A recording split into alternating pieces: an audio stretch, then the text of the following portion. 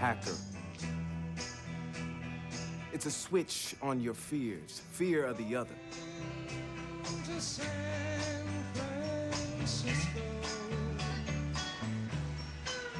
They tried to isolate you. It's called divide and conquer.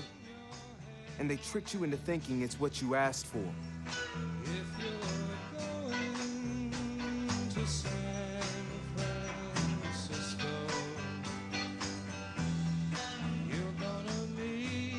To keep you controlled and ignorant.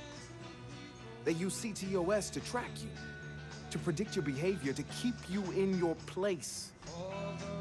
They lied to you. And we promised to expose them and show you the truth. We invited you to join us, and you did. You said with one voice, we will not be lied to. We will not be afraid. We will not be silent.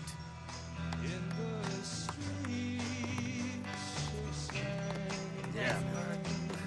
Thanks. So long. Hi. Let's see what the world looks like when we aren't afraid to stand together.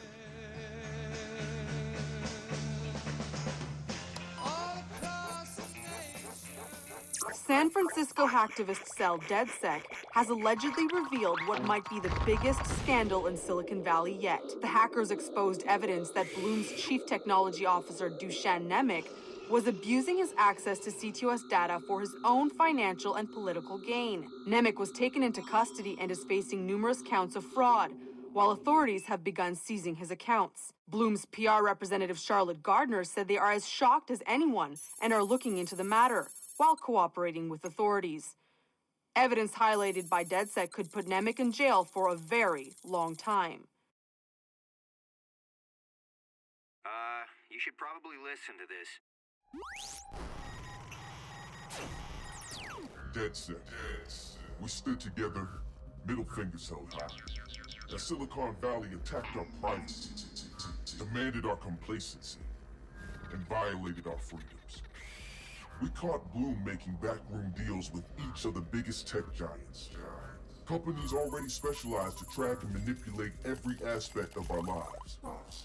Blume thought they'd use us as a boogeyman to drive these companies to their CTOS. All that data was to be protected and controlled by one master program. But we didn't play fair. We shut down their CTOS for days.